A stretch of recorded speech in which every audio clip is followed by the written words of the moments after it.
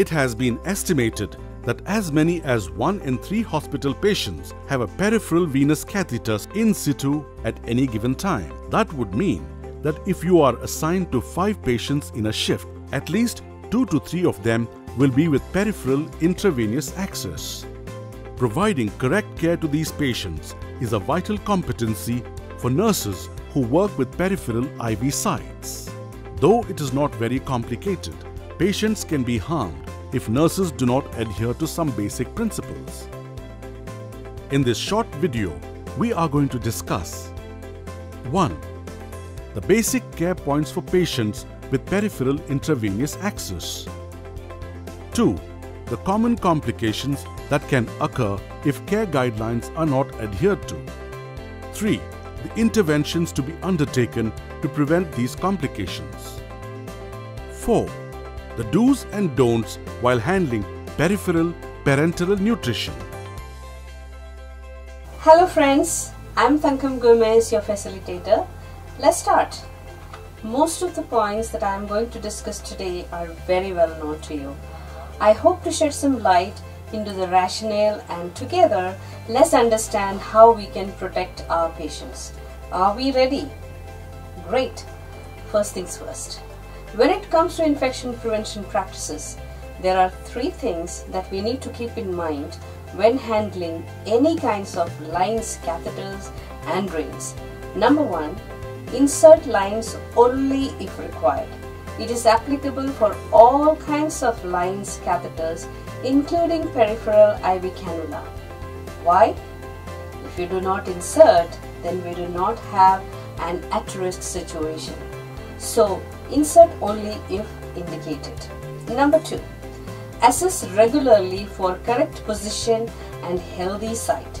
All lines and catheters, including peripheral IV cannula and sites, must be assessed regularly, at least every 4 hours. Make this part of your assessment during handover process in every shift.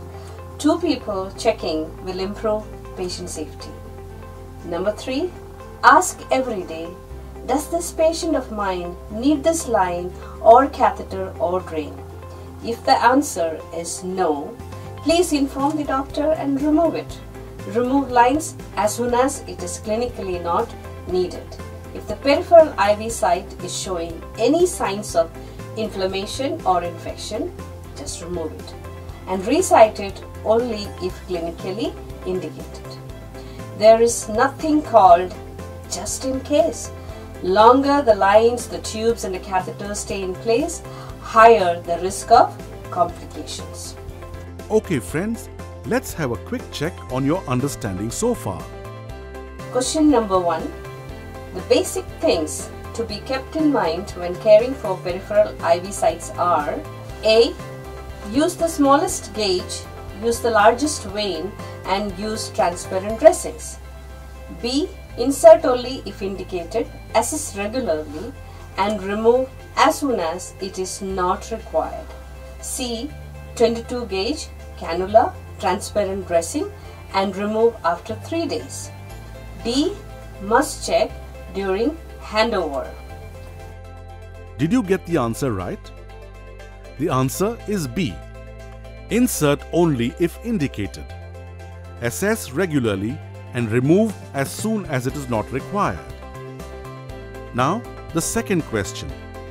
One of the intervention that can promote hand hygiene before touching peripheral IV site is: A. Teaching patients to be their own monitors. B. Training all nurses on the care needed. C. Keep hand disinfectant at the bedside. Did you get the answer right? The answer is A. Teaching patients to be their own monitors. Hope you got your answers right. Now, let's see what common complications are if we do not care for IV sites and IV lines. The common complications associated with peripheral IV sites can be remembered as 4 I's: inflammation, infection, infiltration and induration. Inflammation, redness, warmth and swelling, signs that the vein is inflamed, or we call it phlebitis, there are three types of phlebitis: mechanical phlebitis, chemical phlebitis, and infective phlebitis. Let's look at mechanical phlebitis. Large cannula sitting in a smaller vein, rubbing against the vein wall, causing inflammation is known as mechanical phlebitis. How to prevent? Use the smallest cannula that you need for the purpose. Chemical phlebitis, irritation caused by irritant drugs, fluids, hypertonic drugs, strongly alkaline acidic drugs and infusions. They can cause significant irritation if injected into a small vein with an inadequate blood flow. How to prevent? Choose cannula smaller than the vein so that there is enough blood circulation at the tip of the cannula. The third one, infective phlebitis. This is when microorganisms enter the vein through the puncture site. These germs can come from the patient's own resident skin flora or from cross-contamination of microorganisms onto the peripheral intravenous site and the injection ports. Infective phlebitis can be consequence of poor hand hygiene practices of healthcare staff. Now, how to prevent? Follow strict hand hygiene before and after touching IV sites, connectors and lines. So what should you do if you suspect phlebitis? Simple. Remove the cannula. Resite only if required. This time, make sure you have the correct cannula size in an appropriate sized vein. The second I is infection. As discussed earlier, infection can happen through the IV site, line, connectors and through fluids. Remember to follow aseptic practice when mixing additives to IV bottles and bags. I'm sure all of you routinely check the IV bottles and bags for any cloudiness or contaminants. Please do that. And remember hand hygiene. Ensure that you practice hand hygiene strictly so that we do not introduce infection leading to serious complications in our patients. Before touching the site and lines and sets, do not forget to perform hand hygiene. It's best to avoid touching them even if you have performed hand hygiene. One of the sure way of ensuring that all healthcare providers perform hand hygiene is to teach our patients to remind their care providers to perform hand hygiene for every IV accession. And when you access IV, ensure that you scrub, not clean, the access ports with 70% alcohol for 15 seconds and most importantly, allow it to dry. This is popularly known as scrub the hub. Ensure friction. Avoid routine disconnections. Keep a closed intravenous system. Ensure that the transparent dressing is intact. Change if it's loose or wet. Why is transparent dressing recommended? We can observe the insertion site frequently and remove at the very first sign of redness or inflammation. The transparent dressing can be left for 72 hours and thereby it reduces cost for patient and it also reduces your time. Change IV cannula and regular IV sets every 72 hours. Cannula inserted in an emergency need to be changed in 24 hours. Why? All aseptic precautions might not have been followed in an emergency. Now we come to the third I, that is infiltration. We use the terms infiltration and extravasation when any fluid gets leaked into the surrounding tissues. Infiltration is when non-vesicant fluids are leaked into surrounding tissue and extravasation is when vesicant fluids are leaking into the surrounding tissues. How to prevent? Neat insertion. Avoid multiple pricks. Avoid the joints and veins which are below used IV sites. Such complications are bad and sad. Though it is not totally avoidable situation, it must be noticed by a nurse on the first sign of leakage and then we can prevent such harmful consequences. I am sure that you do not want this to happen to your patients. This happens only when nurses fail to observe the IV sites frequently. Dear friends, no shortcut here. Observe, observe, observe. Whenever you are at the bedside to check on the patient, giving medication, checking on flow rate, changing IV bag, anything, please check the IV site and surrounding area whenever you are at the bedside. This is a must-do safe practice so that we can detect any problem before it gets big. The fourth and the last I is induration. Simply put, you have neglected the patient on the first sign of redness, and now it has become swollen and cord-like. It is also known as thrombophlebitis, where the vein is painful, cord-like swelling running along the length of the vein or its branches. This takes a long time to resolve. Did you ever experience this? I have. I hope you never experience this. We should never allow this in our patients. Time for 2 quick questions. Question number 1. Why do we use transparent dressing? A. To observe the site frequently and remove at the first sign of redness or tenderness. B. Follow hospital policy. C. You can keep it for 7 days. D. All of the above. Let's see which answer is correct. Yes, it is A. To observe the site frequently and remove at the first sign of redness or tenderness. Now, the second question. What is to be kept in mind when accessing peripheral cannula for medication and IV fluids? A. Clean the port with 70% alcohol. B. Wipe with alcohol swab. C. Scrub the port with 70% alcohol for 15 seconds and allow it to dry. D. Any of the above. Let's see which answer is correct. Yes, it's C. Scrub the port with 70% alcohol for 15 seconds and allow it to dry. Well, hope you got your answers right.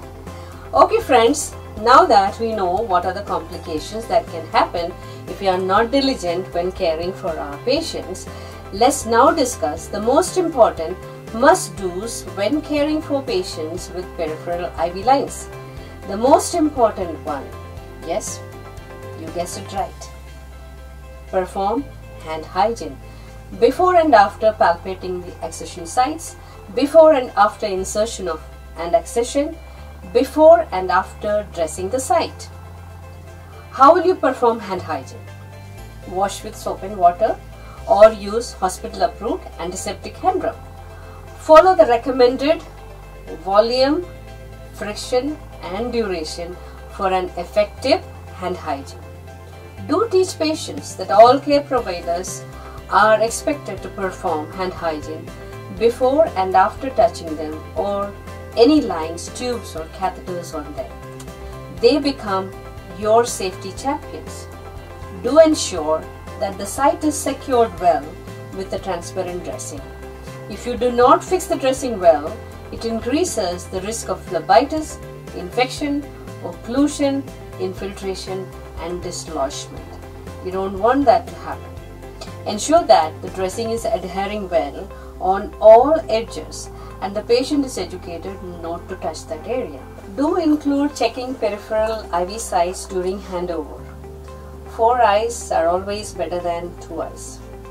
Just because most patients are with IV cannula, don't be casual about peripheral IV sites. It can lead to serious complications in the vulnerable patients. Don't keep the IV cannulas longer than you need. Remove them as soon as possible. Visual Infusion Phlebitis Score, or known as VIP score, is a useful tool to assess site. Please remember to document your findings. Please do know your hospital policies and follow them. Do change IV cannula and IV lines as per recommendation. Let's now review a couple of questions. Question number 1. How often should we change the IV cannula?